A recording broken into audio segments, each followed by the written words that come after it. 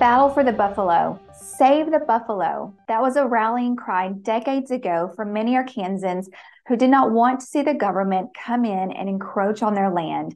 These Arkansans simply wanted to keep the river the way it had always been. And in 1972, a bill was signed into law doing just that. And it made the buffalo the first national river. So what does a buffalo mean to people here in Arkansas? Why is it so sacred? Here to help put it in perspective for us and help us understand the history of the buffalo and the culture, the way of life that was saved, is UofA Journalism Professor and Emmy Award-winning documentary filmmaker, Larry Foley. Professor Foley, thank you so much for being with us here in the studio today. For those of our viewers who may not be familiar with you and your work, tell us a little bit about yourselves. You're former chair of the University of Arkansas Journalism Department. 9 years, which was plenty. I'm sure the people who were there would love to have you still there as chair. Oh, I don't know, Jenny Lauren. I think so. I'm an Arkansan, not by birth, but by choice. I didn't move to Arkansas until I was 6 months old because my dad was in the Air Force and I was born on an Air Force base, but my parents were Arkansans and all of my grandparents. So I'm an Arkansan. Basically, I tell stories about Arkansas. I consider myself a reporter of history. I was once a legitimate reporter in mainstream news. I've been a journalist for 49 years, if I count my time at the University of Arkansas, when I started as a student journalist, and I've long taught it and practiced it, and I still am. I just tell stories about Arkansas's cultural and sometimes natural history. Tell us about a few of those documentaries that you have worked on specifically, and then I want to hone in on the one that brought you here today, which is the Buffalo Flows. Well, certainly the Buffalo Flows. I tell people that I'd worked a big hunk of my career and finally had a hit because that one kind of exploded and taught me a lot, especially about how people feel about the buffalo. Yeah. But I've done films like The First Boys of Spring, which is a story of the birth of baseball in Hot Springs. My more recent film was If This Walk Could Talk, about the university's 150 years and that, senior walk. I did Indians, Outlaws, Marshals, and the Hanging Judge, about the Wild West days on the border town of Fort Smith. And I have a large body of work, and my pieces are out on streaming venues like Tubi and Amazon Prime and places like that. So and I'm still out there I'm working on a film now about how the Town Italians, how and why the Town Italians got to Town. Okay. It's called Cries from the Cotton Field, that begins in Italy, goes to Southeast Arkansas, and ends up in Northwest Arkansas. Oh, that'd be great. Yeah, it's a fun story. And I tell people it's a story of faith, hardship, and resilience. Let's talk about the Buffalo River. In 2008, I believe that documentary premiered called The Buffalo Flows. Right. How did that documentary even come about to where you were able to tell that story? A lot of the stories that I work on stories in a couple of different ways. Sometimes what comes through the door, people want me to do something. And then there are stories that I have just been thinking about for a while. And this was one of them. My first trip to the Buffalo was with my family on a camping trip in the 60s when it was a state park, and our neighbors had gone over there and had come back and told us about it. And we went over there. And then certainly when I was in college, I went on camping trips, and throughout my younger days as a younger dad, would take my kids floating and camping. And I set out to do 3 films that I felt like were Arkansas-based stories, but were really national stories. The Buffalo Flows was the first of those. Then came baseball, then Judge Parker. And the title is because the buffalo does flow. Yeah. There was a long effort during the great dam building era of America that grew out of the New Deal to place not one, but 2 dams on that river, like they did on the White. There are dams all over that White River. There are places where you can go and you think, oh, those bluffs look like the Buffalo. Yeah. But they also became a big giant series of impoundments. But it's a story that I wanted to do. And like I was telling you earlier, I remember we released that film 15 years ago this month at the Hot Springs Documentary and Film Festival. Standing room only crowd. The next week we had a screening set up on campus and they had to turn people away. And I thought, what is going on? Yeah. And because it was just another film that I'd done, one that I wanted to do. And that taught me a lot about how people in Arkansas feel about their river. You know, it kills me when I see like Miss America and they talk about the Diamond State. Well, it's like, have you ever been down there to Murfreesboro? It's like a patch of dirt where they give you a shovel and a bucket. Yeah. And you know, not that there's anything wrong with that, but the Buffalo. Yeah. People feel passionate about that. And that's the reason why we have a free-flowing stream today and we don't have two lakes over there in north central Arkansas. Talk to us. You spent several years researching and working on this film before you even premiered it in 2008. Talk to us about that process. What did you learn? What surprised you? The stories that you were able to pull out of people from that community? Well, the one thing that I didn't want to make the film entirely about the fight to save the Buffalo. I mean, that's part of the story. But I really also wanted to talk about, Jenny Lauren, about what was it that we saved? Yeah. You know, what happened when we didn't drown those valleys with reservoirs? Yeah. We saved the culture of Boxley Valley. You know, and we tell the story of Boxley Valley Baptist Church, and we've got a sweet little story about people being baptized. Yeah. We talk about the wildlife and the elk and the buffalo and things that are there because the river wasn't drowned. The lead story, the lead sentence, and I'll tell you how I got it. The Buffalo River begins and ends in a wilderness. A lot of the area around the Buffalo is in wilderness. That's a lot of what we saved. Yeah. My dear friend Kim Smith was a biologist, passed away a few years ago, sadly. And he gave me that line over coffee one day. He said, you know, Larry, the Buffalo begins and ends in a wilderness. I thought that's my lead. Yeah. It was narrated by Ray McKinnon, an accomplished actor, an Academy Award-winning filmmaker who has this, I always say he sounds like sorghum molasses. And I wanted that folksy delivery. And pretty much everybody in it is an Arkansan. Yeah. I remember when I interviewed Richard Davies, and he had just left as head of Parks and Tourism. And he was talking about the Buffalo. And he said, you know, people get really emotional when you start trying to do something different with that place where we'd all gone and fished and floated and camped. And there's certainly some heroes to this story, at times some unlikely heroes. Talk to us about that. Yeah. As I went back to watch The Buffalo Flows, it had been a few years since I watched it. And the way that you laid out the story and the timeline and the history of it, but then moving so beautifully to where we are now. But go back to, I believe that was around the 70s or the 60s when with, you know, them wanting to have the dam built and just the fight, those people who got involved, as you mentioned, unlikely characters. Some of them were. I think it's a fascinating story. Neil Compton was the Benton County, Bentonville doctor.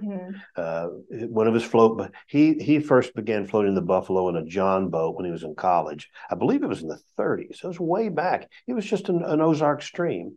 And over the years, he and Sam Walton would float that river together. But there was also a group out of Kansas City. Margaret and Harold Hedges were among that group, and they would come down here and float and camp, and they really started it all. And then they knew about Neil Compton. Neil outside of being a doctor, he delivered pretty much every baby, in the Bentonville area probably for 40 years. He was also a photographer and a filmmaker, and he would make these films. They were amateur films, and he would narrate them himself. And I got a hold of his old films, and he would show them to ladies' garden clubs around the state. And he just, as Ellen, his late daughter, told me, he was just relentless, with telling people we don't need another dam. Now, how did the dams come about? Well, you need to think about the Tennessee Valley Authority and FDR's New Deal. And, there were all kinds of entities involved in that. But one of them it was a great dam building era pushed by FDR, New Deal Democrats. And we think about our area. We have Beaver and Norfolk and Bull Shoals and Beaver. These are all dams on the White River. That's why we don't have the White River that it looked like. Now, the dams are great. But the push was, we got enough dams. We need to leave this river alone. Yeah. And Neil fought, and so did the Hedges and that Ozarks Waterways Society, I believe was its name. And they got the attention of the people, and they got the attention of legislative leaders. So we flash forward to 1971, and a young congressman from Harrison, John Paul Hammerschmidt, a traditional Republican, and a liberal Democratic senator, J. William Fulbright, introduced bills in the House and in the Senate, and the bill was signed into law by Richard Nixon in 1972, 51 years ago. Now, let me back up from that, because I think it's kind of an interesting story. What really turned the tide with the Corps of Engineers backing off on building not one but two dams. One was around Buffalo Point, the other was up closer to the northern end of the river, is that Orville Faubus, who was an Ozarkian, who was a populist Democrat, agree with Faubus or not, he would read the populist tea leaf. And it became obvious to him that this is not politically smart. Yeah. And I'm adding my own opinion here. This is my interpretation of it, because he was a populist. Yeah. And he wrote a passionate letter that we included in the film to the Corps of Engineers that said, we don't need to dam this river. You got enough dams. Yeah. The Corps would not go against the seated government, and that stopped it. But it was a number of years before those bills, Jenny Lauren, were introduced into Congress. So I tell people, two heroes of the Buffalo River story, Orville Faubus and Richard Nixon. Go figure. Exactly. Well, I went back and I pulled that out about Faubus, and what he put in the letter, he said, quote, "one of the greatest examples of the majesty of God's creation." Beautiful. And he said, building a dam was unacceptable and unnecessary. How can we quoted that. It's beautiful, beautifully said, beautifully written. It just goes to show that no one person is one thing. Right. That's so true. Yeah. Well, and I think what's interesting, and not to fast forward too much, but there's so much conversation right now, again, about the buffalo. And what I think is really fascinating to watch is kind of like what we saw during the special session with the Freedom of Information Act. Right. You saw people from the entire political spectrum, opposite ends of the aisle, come together on the same page. Not to water down FOIA. Not to water down FOIA. Which honestly surprised me. I told you that I was surprised when people just started packing these screenings of the Buffalo Flips. I was. Yeah. But then, it's hard to put a finger on what people will be passionate about. I think what was going on with that, in my thought, is that we don't want the government working in secret. Right. We want to know what's going on. If you don't have anything to hide, then don't act like you're hiding something. You know what I mean? And I think what's going on, I really don't know, and I don't, what's going on with the Buffalo National River and these this conversation about maybe changing its status, and would that create more pressure on the natural stream? I don't know where that's coming from. I don't know what's going on, but I will tell you, as a journalist, lifetime journalist, practitioner, and teacher, I'm always alerted to, well, if nothing's going on, why don't we know about it? Tell us what's going on, and maybe it's okay. Yeah. Maybe it's fine, but I don't know. And I don't think we ought to be working in secret about it. Let's just tell people. What Neil Compton did was he let people know. Yeah. He let people know what big government, the interesting thing about Neil, very conservative. And you might think, well, what's he doing? Very conservative. What's he doing leading a fight to preserve nature? That sounds kind of liberal. Well, not really. Yeah. He's fighting big government. Neil Compton was a small-town doctor from little town Arkansas, Bentonville. Imagine that. Ellen, his daughter, told me that there were very few babies that he didn't deliver. That was what Neil Compton did. But he loved that river. He first began floating it in a John boat when he was a college student at the U of A, I think in the 30s. Sam Walton would float with him. And he just did not want those dams built. He felt like they were unnecessary. And the thing that Neil did is that he let people know what was going on. And these films that he made were just little amateur films. Yeah. And he narrated himself. I've listened to them, and you could hear him. And he shot them himself. He edited them, the films himself. And what he would do is that he had his little script ready, and he had his record player, and you could hear that. And he loved classical music, so he would drop that needle, and you would hear it, and then the music would start. This is the beautiful Buffalo River, and that's the way he put these films together. And he showed them to anybody, especially women's garden clubs, anybody that would want to hear them. And he really created a groundswell of enthusiasm, and they became a force. We don't need that dam. And that message got to the governor, and they turned those dams away. Talk to us about that unlikely partnership between Neil Compton, Sam Walton. You mentioned that they were float buddies. They were. And just the true conservative nature of what they were fighting, what they represented, what the buffalo represented, and what they were fighting against. Right. Well, once again, I consider myself a reporter of history. I'm a journalist. So the Republican, if you were a Republican in those days, in a state like Arkansas that was controlled by Democrats, Dixiecrats, I mean, we were part of the Old South. And the traditional Republican philosophy in those days was less government, smaller government, less government interference, lower taxes. Yeah. That was Republican conservatism for generations.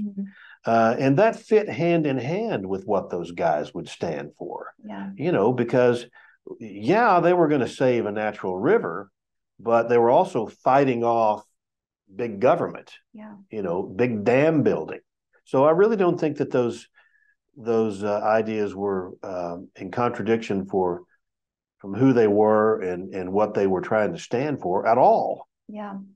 I think that if there may be some viewers who are listening now and they're hearing what they stood for then, less government interference, really protection of personal By the way, property. I'm not making this up.